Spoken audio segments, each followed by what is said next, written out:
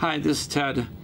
There's a lot I can say about why I started getting into this whole thing of prophets and faith healing and stuff. But really, it all starts out because I had this experience, two experiences in fact, dealing with major faith healers, being on the stage with Kenneth Copeland. My friends and I were in a car accident, and we looked like broken legs and crutches and splints and the whole works. On stage, Catherine said we were healed. And my friend came to me the next day and said, I don't know what that's all about, but I don't feel healed. Nothing's changed. But we were the center of attention that day. I mean, three young guys getting healed in front of thousands of people. A year or two later, I was at a Bible college, and Dr. Yonggi Cho came to our Bible college and talked to us. And after his talk, he said that there were people getting healed, and he did the typical so-and-so's getting healed, so-and-so's getting healed, this and this, so-and-so's getting healed of this and that. And all of a sudden he said, no, somebody's getting healed from sinuses. And I didn't welcome it. I didn't welcome it because I had already dealt too much with this Kenneth Copeland thing and just kind of threw it up in the air, eventually saying, I really don't know what happened and what didn't happen. And I just didn't want to deal with it anymore. Even so, for the next hour, my sinuses totally cleared up. My friends were all excited that I was healed. My sinuses were healed. 1 hour later, sinuses were no longer healed. I talked to Dr. Yonggi Cho while reporters were surrounding him because it's the only way I could get to him. And I said, I don't know what happened, but I lost my healing. It just disappeared. Now, at that point, I'll tell you more about that another day, probably later this week, because I'm going to be talking about some of his teaching, and I'll introduce more of that to you, what he said. All right, the next years, I threw that in what I call the I don't know box. I don't know what happened. I had no conclusion about anything. Did I get healed or not? What happened? Why did I lose it? All that kind of stuff. One day, not too long ago, probably about 8 years ago or so, I decided I've had enough with this I don't know box in the area of healing. I want to know. And even if it comes down to faith healing, I lost it because I didn't have enough faith. I want to know about it. I want to know, is that scriptural? Is that what the Bible really tells people? Because all I knew in the area of faith, and I'm very good at scripture even then. I'm memorizing, back in the 70s, I was memorizing, my goal was to memorize the entire New Testament.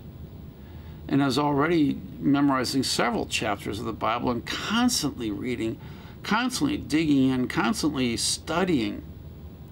So even then, I was already getting to know the Word of God pretty good, but I still struggled with, is that what the Bible really says?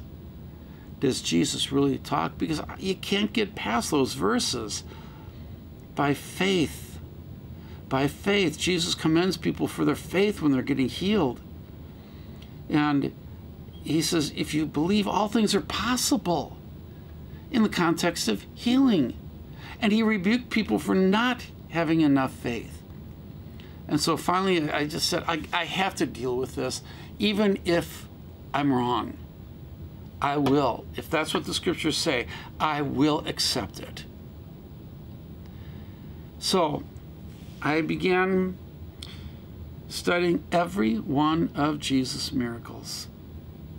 I put each one down in Excel spreadsheet.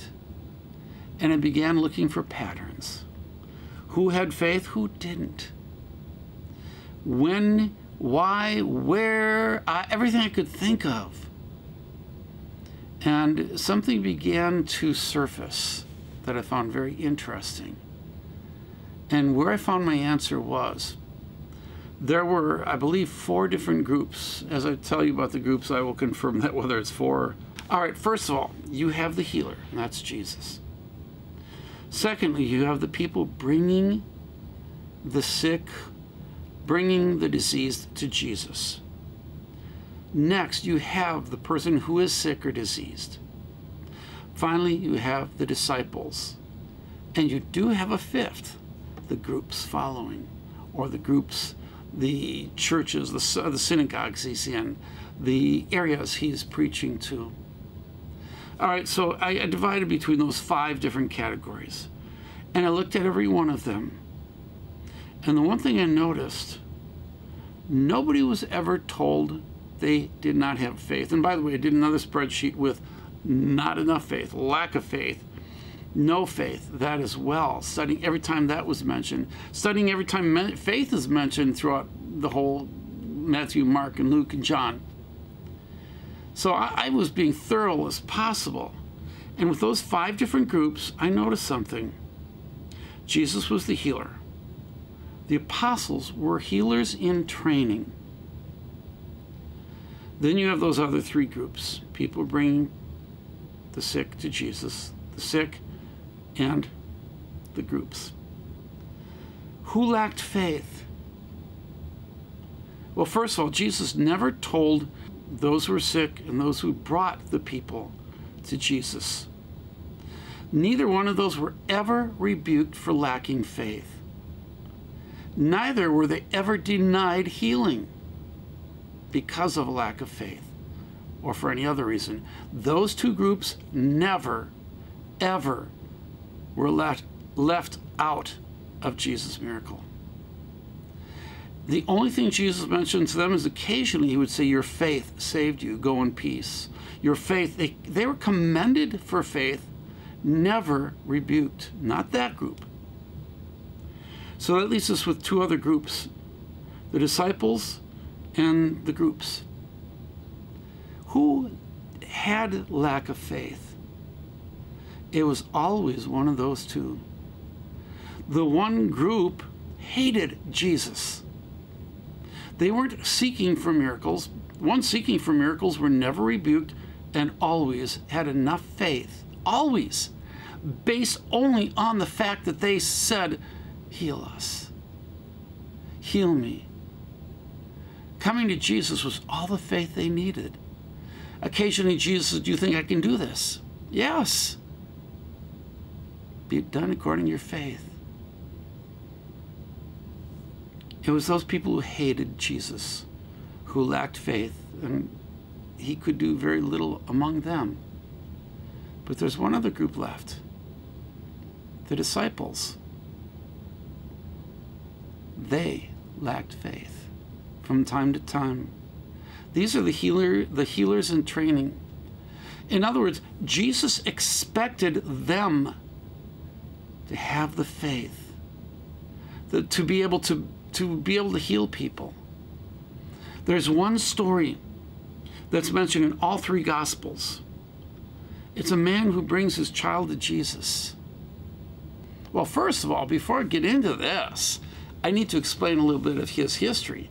He had already been to the disciples, and the disciples could not heal his kid. It was a demon possession. And Jesus asks him, do you believe I can do this? He says, I do believe, but help my unbelief. Now, grammatically speaking, as this sits within the books of Matthew, Mark, and Luke, there's a reason it sits exactly where it is. But I'll get into that another time. You might be able to find that in past videos of mine. But there's a reason grammatically that it is placed where it is, near where the disciples believe, but struggle with their unbelief.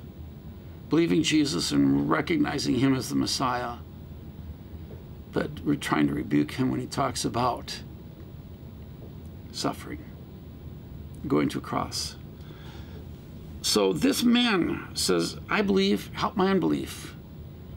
He's already struggling with faith. Why? Because he's already been to the disciples and they failed him. So he's struggling with his faith. And Jesus heals him. He heals the kid. And afterwards, the disciples turned to Jesus and said, why couldn't we? And that's when he said, because of your unbelief. He didn't rebuke the Father for his lack of belief, even though he struggled with it. In fact, the Father's struggle was still good enough to find the healing he wanted. So after all that, what do you think I concluded? What do you conclude? This is Ted. Have a good day.